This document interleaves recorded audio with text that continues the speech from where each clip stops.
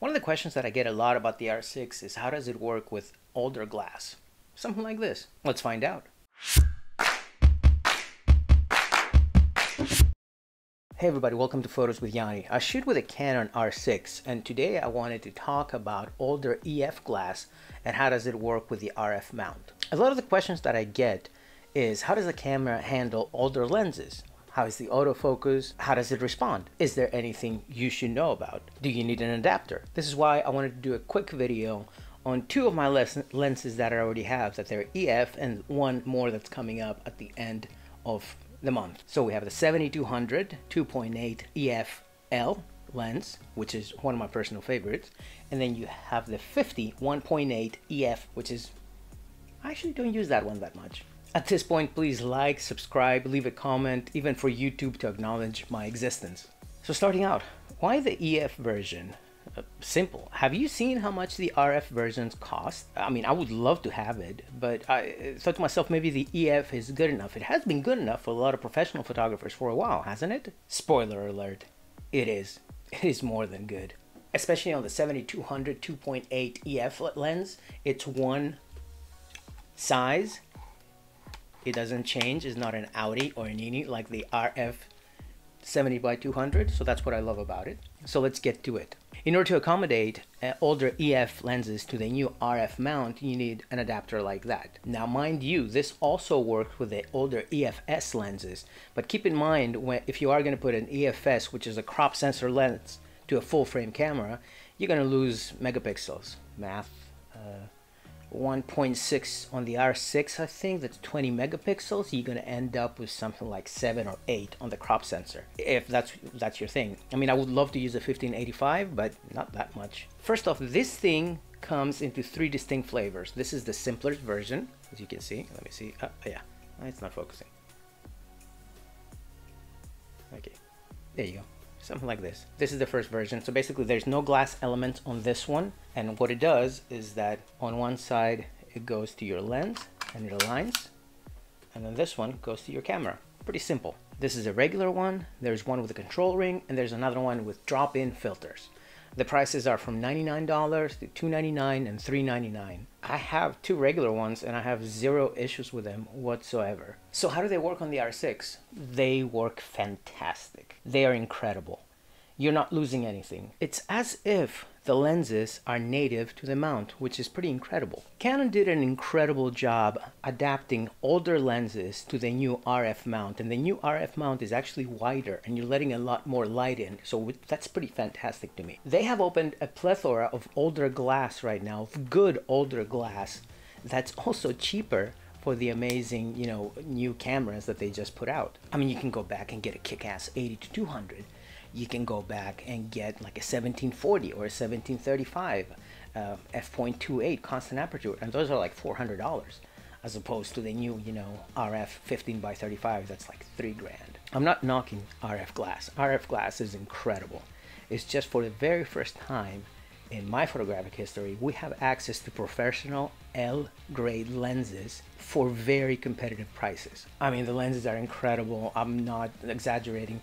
The 70-200 is my pride and joy. Let's start with the usage, basically. I love using the 7200 for landscapes beyond the actual usage of portraits. You use this for portraits a lot. It's a portrait lens, but I love using it for landscapes. It creates an incredible sense of separation of like subject and background, and it makes it pop. I mean, shooting landscapes, especially at 200 millimeters, can be jarring, but the end results speak for themselves. So let's cover the important things first. 1, autofocus. If I have to be honest, that the autofocus on the R6 is like cheating. It's so unbelievably good. It's incredible. It allows me to focus on composition and exposure rather than have to worry about have I nailed the shot. Yes, I have nailed the shot. I love especially using older EF 70-200 for wildlife and birding, because unlike the 70-200 RF, you can put a 2x teleconverter or a 70 to a 200 EF. This little piece of extra glass right here was $350. You get a professional L lens 70-200, you put it on this one, and you have a 140 by 400 5.6 constant aperture. Great for birding. You can get incredible results. There is zero delay in autofocus, none, even with a teleconverter, even by itself. It's mind-blowing that the RF 70-200 does not support the 2x tele. It's mind-blowing to me. The 50 is ridiculously fast for portraits. It's not the sharpest lens. I mean, I would love a 1.2, but you're talking about $120 lenses right here. $120 lens. I mean, it's $100 used, and it's sharp. You can use it for portraits. You can use it for street photography. I mean, this is ridiculously sharp. No joke. The autofocus is so fast, I caught a bird going to the bathroom. 2, image quality. I mean, 70-200, 50 millimeters. You're talking about 2 of the sharpest lenses that Canon has, and the image is superb. You're getting incredible crisp images paired with the sensor of the R6, which is also working on a video for the R6 actually, and it just blows my mind, the image quality. Also, because the R6 has IBIS, this has IS. With the IBIS of the R6, you can get incredible steady hands. This doesn't, but you can shoot so fast with the ISO performance, you're doing great. The 50 is above average, more than adequate. I'm very happy with it. The 70 and 200, chef's kiss. 3, weather sealing. Some lenses have it, some lenses don't. You have an L-type series professional lens. I'm pretty sure I can take this to Niagara Falls and it's gonna be just fine. I can drop it into the sea. I can probably shoot underwater with this.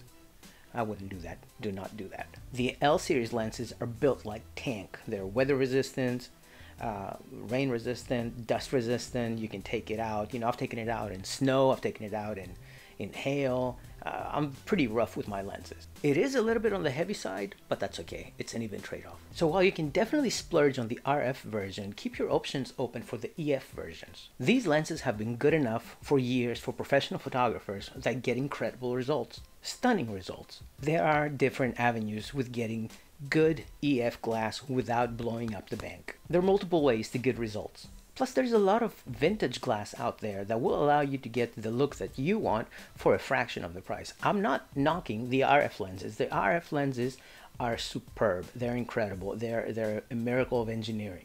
I just don't have $3,000 to drop on every single lens. I would love to have a 28 by 70 2.0. I would love to have a lens like that. But that lens is $3,100 and there's people who are paying for it. At the same time, you can pick up an EF 24-70 2.8 for like a fourth of the price. There's even FD adapters for older lenses from like the 80s and the 90s. Canon has been doing this for a while and they put out some incredible glass. Matter of fact, my next lens is a 16 by 35 EF 2.8 L Series 2 and I can't wait to get my hands on it at the end of this month. Overall, at the end of the day, I'm going with the EF avenue. You date your cameras and you marry your lenses. That's what they say, right? Well, right now, EF Professional L grade glass is a fraction, is a third, a fourth. You can get it used of the price of actual RF glass. You can buy from a reputable place, KEH, MPB, Adorama, B&H Photo. No, they do not pay me. I wish they paid me. You can get an incredible 70-200 2.8 Series 3 lens or Series 2 lens for about a third of what the RF version would cost. And that's a good deal for me too. You know, I would love to pick up a 50 1.2 EF, an 85 1.2, a 105. I would like a 400 EF, a 600. I know I did not cover a video on this, but even on video, the results are stunning. So I hope that answered your question. It's simple enough. You can definitely use EF lenses with a new RF mount without having any issues whatsoever. Until next time, this is Photos with Yanni. Take care of yourselves, take care of each other, and smile because it's contagious. See ya.